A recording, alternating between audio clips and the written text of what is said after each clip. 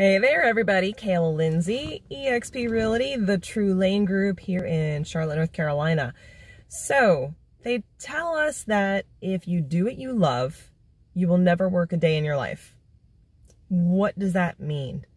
So, I know plenty of people that think, oh, I'm going to get retired early. I'm going to do this business for a few months and then I'll just love what I'm doing. I'm just going to retire. I'm going to sit back and make some money and that's about it. But what does it mean to love what you do? So there's some people that love what they do. They play with dogs and they have a doggy daycare. There's some people that love what they do and they're a mom or a dad. And there's some people who run other businesses that are not something that the outside world would say, you love doing that? Here's a breakdown of the day in the life of a real estate agent.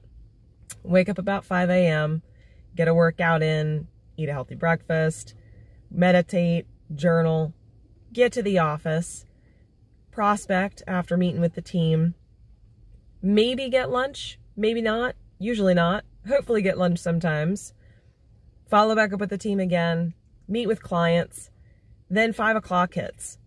And the interesting thing about a real estate agent's day is although that most people at 5 o'clock the day ends, our day is speeding up at 5 o'clock. Yep, that's right. We visit with most of our clients between 5 and 7:30, sometimes 8 o'clock at night.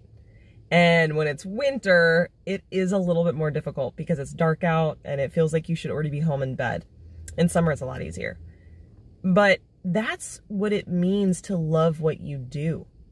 I love helping my clients. It's so much fun. I remember when someone first pointed out to me when I got into real estate, they said, well, you know you're going to work weekends and nights, right? And at first I was absolutely gripped with fear. I was like, oh my gosh, she's right. I'm signing up to just give up on my life. I will have no more time for anyone ever. The reality was I loved what I was doing so much that I didn't even notice at all that I was working. Even today, I work every Saturday and Sunday, it seems like, and I still love it. I think it's probably one of the best things ever.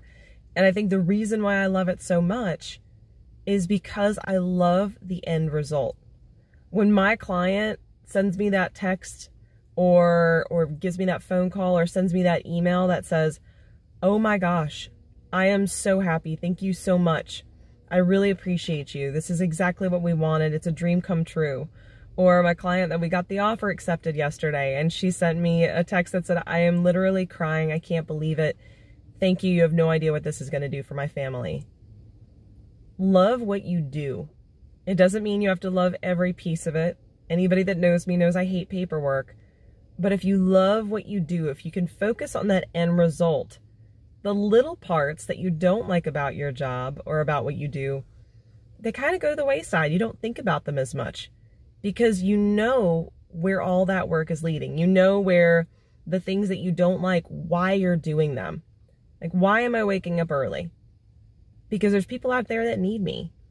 I get a thrill and a joy from helping people. So if you are stuck, if you're not sure either why you're in the career that you're in, if you feel like you're getting bogged down with things that you don't like, maybe it's time to get help. If there are things in your career that you still love, get help with the things that you don't love. Start to leverage. Find someone who does love those things so you can focus on what you love. Kayla Lindsay, the True Lane Group. I'll see you guys soon.